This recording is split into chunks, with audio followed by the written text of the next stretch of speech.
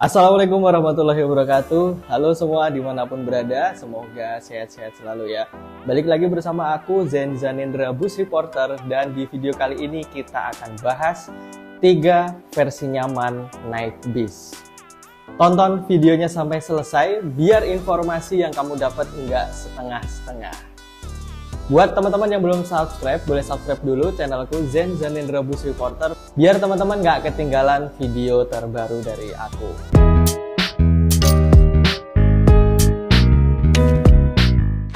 Yang pertama yaitu nyaman banget. Bus yang nyaman banget itu biasanya memiliki konfigurasi jumlah seat antara 19 sampai 22.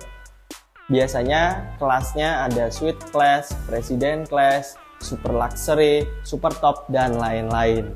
Sehingga lega dan bisa rebahan. Dan untuk yang nyaman banget ini biasanya menggunakan bodi terbaru. Bisa itu Jet Bass Series, bisa itu Legacy Series, ataupun Avante Series, dan lain-lain. Untuk sasis, biasanya Scania, Mercy, Hino, Volvo, dan sebagainya, tentunya dengan dukungan air suspension. Selain itu ditunjang fasilitas multimedia dan sebagainya. Kedua adalah bus nyaman.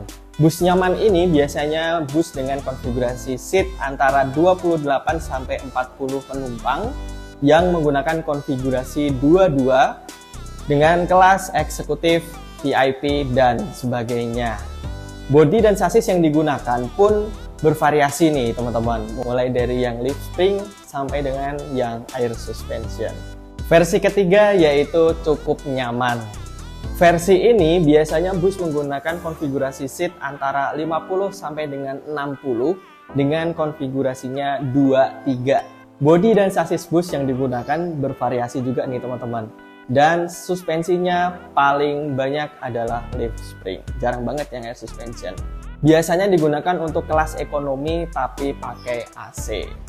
Nah, itu tadi teman-teman 3 versi nyaman naik bis.